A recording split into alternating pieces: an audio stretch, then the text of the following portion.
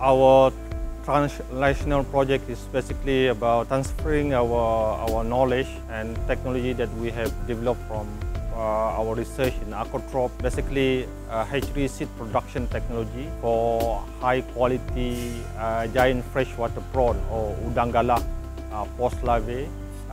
This technology basically using neo-female broodstock for the production of all-male seeds of giant freshwater prawn, and using probiotic and biofloc technology for the production of high-quality all-male giant freshwater prawn seeds.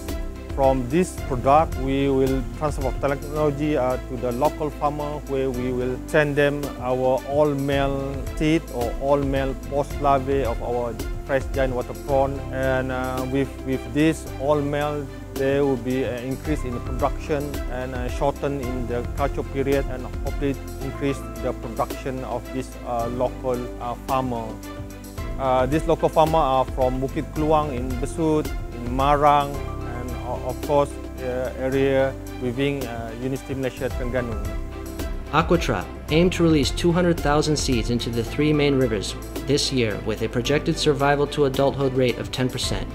These freshwater prawn can generate economical returns to the local community up to 150,000 ringgit for each river.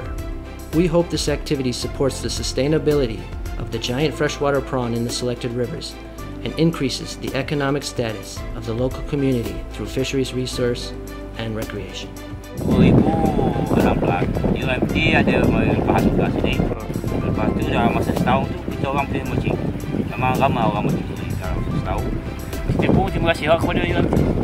I think with this transnational program, we hope to not only for the local fishermen and local community, also to the local small industry that involved in udang galah farming.